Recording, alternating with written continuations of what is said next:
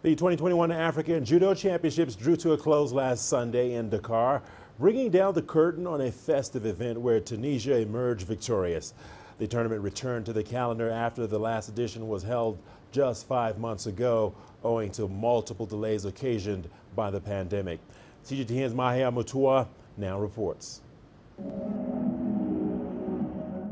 After 4 days of intense competition in the Senegalese capital, Tunisia emerged victorious, courtesy of a dominant display capped off by 5 gold medals, 3 silver and 6 bronze.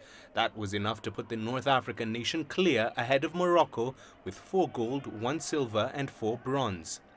Algeria rounded off the top 3 spots in the medal standings with 3 gold, 3 silver and 6 bronze.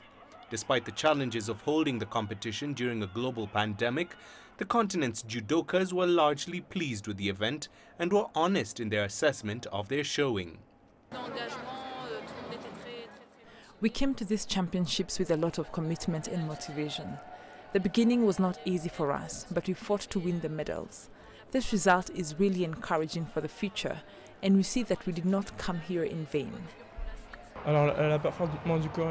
We did our best. We fought with the reduced team, but despite that, we still took third place before being eliminated.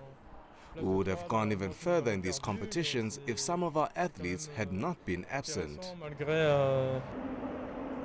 Organizers too were satisfied with the event, which returns to Dakar after 10 years and also serves as qualifying to the Tokyo Olympic Games.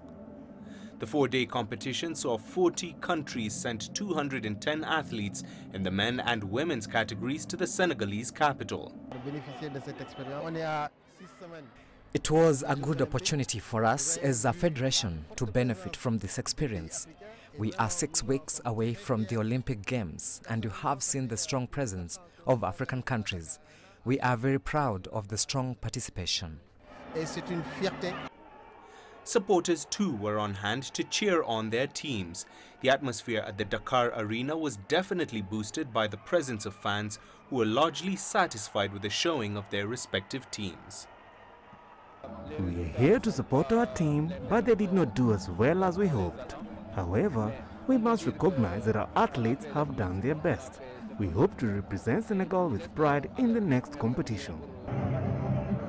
After 4 days of electrifying action, North African nations stamped their dominance on the event, with Egypt finishing 4th and the DRC in 5th, while the host nation finished 12th.